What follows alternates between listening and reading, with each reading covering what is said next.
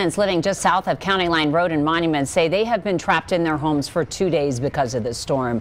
News 5's Maggie Bryan spoke with one private snow removal company that's trying to help people, but they say they're overwhelmed too. The snow is done falling in El Paso County, but the cleanup work may take a few days. We've been out, pretty consistently for the past 3 days. It's keeping private snow removal companies extremely busy as calls keep coming in. The past 2 days, at least 500. They're calling from everywhere.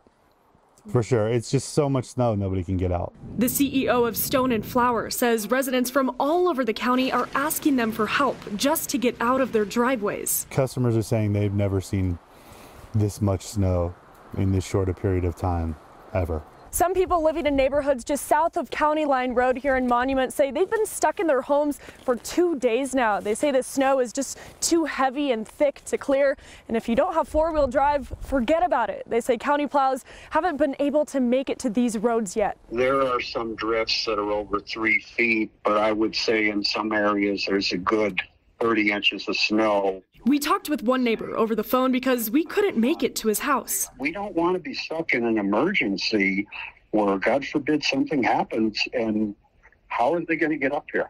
He says he hired a snow removal company to help out, but they said they won't be there until Sunday. El Paso County Public Works told News 5 crews just started working on Priority 2 roads. They say plows will likely get to residential roads over the weekend. As for Colorado Springs, the city says they finished up with secondary roads and school zones today and will begin clearing residential roads starting tonight.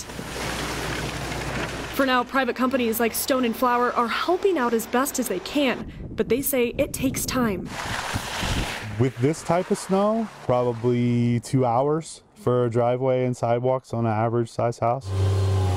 And their crews need breaks too.